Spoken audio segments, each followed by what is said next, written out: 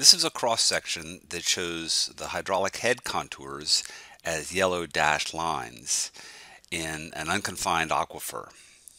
We can use these contours to infer the flow direction. One thing we have to assume, though, before we do this is that the aquifer is isotropic and homogeneous. Often aquifers are layered, and so they would be viewed as anisotropic in cross-section. But for our purposes here, we're just going to assume that this unconfined aquifer is isotropic. And if we do that, then we can infer that the flow direction is perpendicular to the or the contour, and goes from high head to low head. So it would have that direction where it's perpendicular to the dashed yellow line. Over here, it would have direction more like that, where it's perpendicular. And we can also infer that recharge that enters the water table right here would take a path somewhat like this, where I'm drawing this path line perpendicular to the contours, like so, and it's going to go and ultimately discharge to the stream. We could do that again, and recharge that enters right here is going to take a path like that that's perpendicular to these head contours, and the flow is along that path from uplands discharging to the stream. So that's the kind of flow path that we would expect, and we can infer that from these head contours. Now, in a different scenario, we have a losing stream. In the previous example, that was a gaining stream. Here's a losing stream, and the stream is at higher head. It's at a head of 5, and it's higher than the heads out here in the aquifer. And so in this case, we would infer that the flow direction looks somewhat like this. So there would be a flow path that would go and always cross these head contours perpendicular to the contours. Okay, so there's the flow leaving a losing stream. We can also do this for the head contours associated with a well. The well isn't shown, but we might infer, we would expect the screen would be there, and so we can infer that the flow in this unconfined aquifer would look something like this, and perpendicular to these contours, so in that direction or along that path. And another path would go somewhat like this,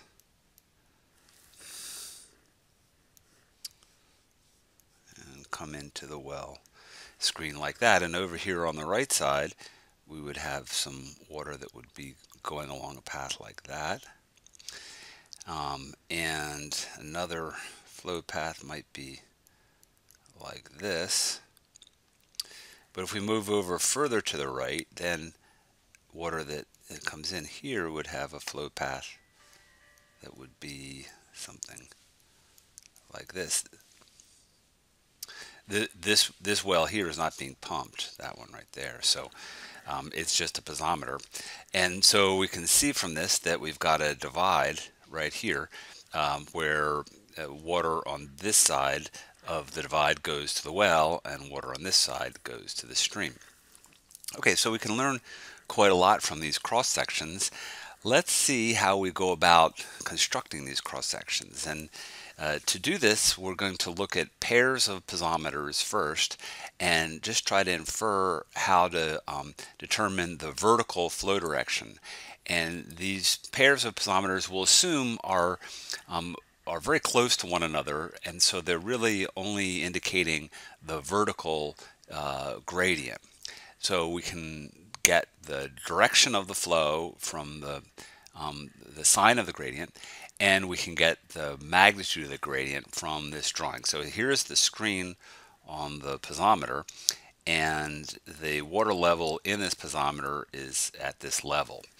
So what we can infer is that the head gradient is the change in H over the change in L. The change in H would be that distance. The delta L would be that distance there, and just by inspection it looks like delta H is about 2 times delta L, so the head gradient is approximately equal to 1 over 2, and the head at this location at the lower screen is greater than the head at the upper screen, so we have the flow direction is upward. In this example, delta H is that distance and delta L is that distance, so the head gradient, magnitude of the head gradient in this case, is about 1 over 4, because the separation, vertical separation of the screens is about 4 times greater than the head difference. And in this case, the higher head is at that screen because that's the head at that screen, and at the lower screen we've got a lower head, so in this case the flow is downward like that. And here we've got the head at this screen is above the ground surface, so if this well was uncapped, say we have a valve here on this well, and if we open that valve, then we would have water flowing out just spontaneously as a result of the head down at this screen. Okay, so we can just though use this as head difference between these 2 points, and that's delta H there, and this is, as with the other examples, this is delta, this is delta L, so these are about the same, so in this case delta H by delta L is approximately equal to 1, so we've got a head gradient of unity, and the lower screen right here is at the higher head, so we've got upward flow in this case. Alright, so this is a way we can get the vertical head gradient and estimate the vertical component of flow. Now we want to take this one step further and get these head contours. So what I'm showing here is a sketch that's similar to what we saw previously, where here's the screen, and this vertical line right here is a piezometer, and the head in this piezometer is shown right here. And so what we can do then is determine what the head at each one of these screens is by determining the elevation of the water level that occurs in that piezometer. So we'll do it like this. Let's work on this screen at first. Okay, so this is the water level in the piezometer, and if we go across to the elevation that's measured above the datum, so this is a datum, and the position of the datum is arbitrary, so we just selected to have it start at this point, and we can do that so long as we always use the same datum. And so we go across and we see that the water level in this well is at an elevation of 14, and that head applies here to the screen. Okay, so the head in the piezometer applies to the location of the screen in the piezometer. All right, so we can continue on and do this again. And so if we are interested in this piezometer, we go across, and the head of the water level at that piezometer is 24, so the head at that screen is 24. And we can continue with this and determine the hydraulic head at each one of the screens. Another thing that we can do is recognize that this surface here, this is the water table, and at the water table, by definition, the pressure head is equal to 0. So the total head is equal to elevation plus the pressure head. So at the water table, the pressure head is equal to 0, so that's 0. So the total head at the water table is equal to the elevation. So all along the water table here, we can determine the hydraulic head as equal to the elevation. So right there is 36, so we go across with a horizontal line, and we get the hydraulic head at the water table there as 36. All right, so now we're going to go and do this example and come up with hydraulic head contours in cross-section. And so the procedure will be to go through the steps that we just saw and use them to identify the hydraulic head at each one of the screens. And then once we've done that, we can simply draw in the contours as we might contour other types of quantities. So here's how it goes.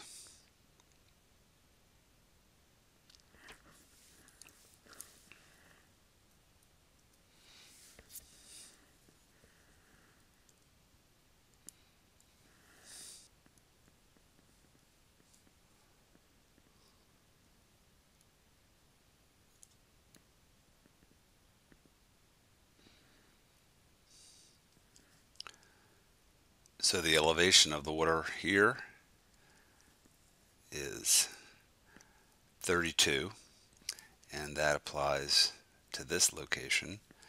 The elevation here is 24, and that applies to the well screen here. The elevation at this location, or the elevation at that location, is equal to like 19. And I filled in these other ones, the heads at these screens using a similar approach, and I'll get a couple more points. Let's get the head right there. That's going to be 24 because that's at the water table and that's the elevation. And let's see, right there, that would be 16. And there's, right there's 10. Okay, so now we're ready to draw in the contours. So we've got the low point here is 2, and the high point here is 40. So I'm going to draw in contours with a contour spacing of 10, and I'm going to do that, and we might want to divide it up after we do that, but I'll do 10, 20, and 30 as a start. So let's start at the low end, and let's see, here is 10, and here's 10 at that screen. So we've got a contour head contour that goes through those points like that. 20 is going to be, here's 16, here's 24, so 20 is going to be right here at the water table, and it's going to come through, there's 19, so it's going to be right there. Here's another 19, so it's going to be right here. So it looks like the 20 contour is like there. So there's 20, there's 10, and 30 is going to be right there at the water table, right? Because there's the 30 elevation. So it's going to start there, and there's 24, and there's 32, so it's going to come through right there. So 30 is going to look like that. And so here's the divide. This is the high point of the water table. So I can refine this a little bit, because I can say that this is gonna, the water table is gonna, we're gonna have a flow divide, so that the head contours are gonna look like this. Okay, and then 40 would be right here. Now I think I want a little more detail than that, so let's go and do every 5. So 5 at the water table will be starting right there, and it's going to become between 4 and 6, so it's going to go right there. I'm going to start here, and I'll do dashed lines like this, and it'll wrap around like that. So there's 5, and let me label this one here 30, just so I can keep track of things. So there's 5, 10, and then 15 is going to start right here, and there's 14, so it's going to be above 14. Looks like something like that. There's 15. 25 would be, oh, there's 24, so it'll be above that.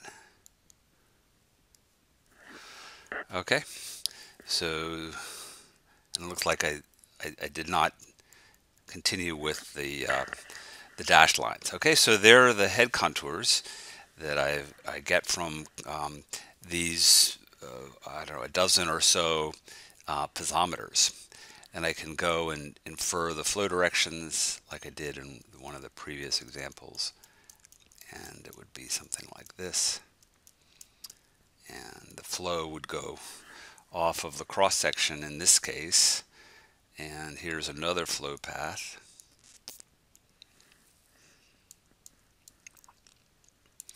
And this one might curve around and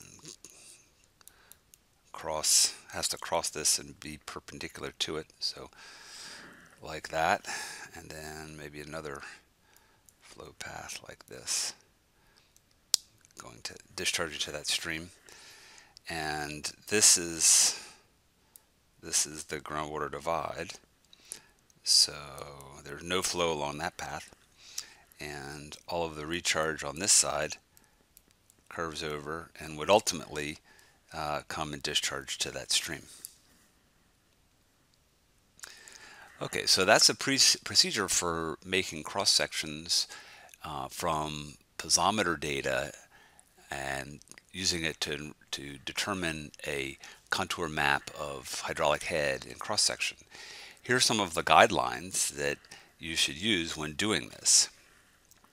So remember that the elevation of the water level in the piezometer gives the magnitude of the head at the screen in the piezometer.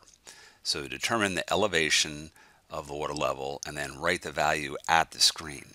That's probably the most important thing to remember.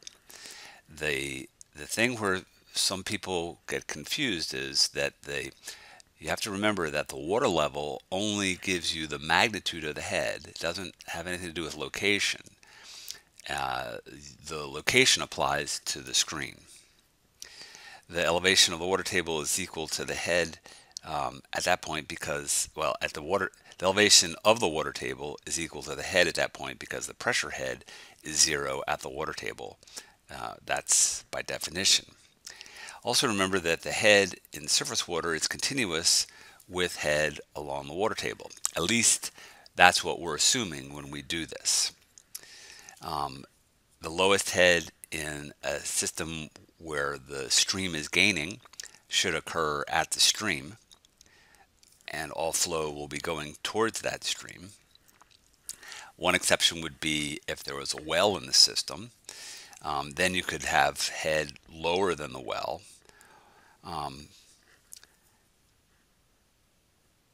So that's this example.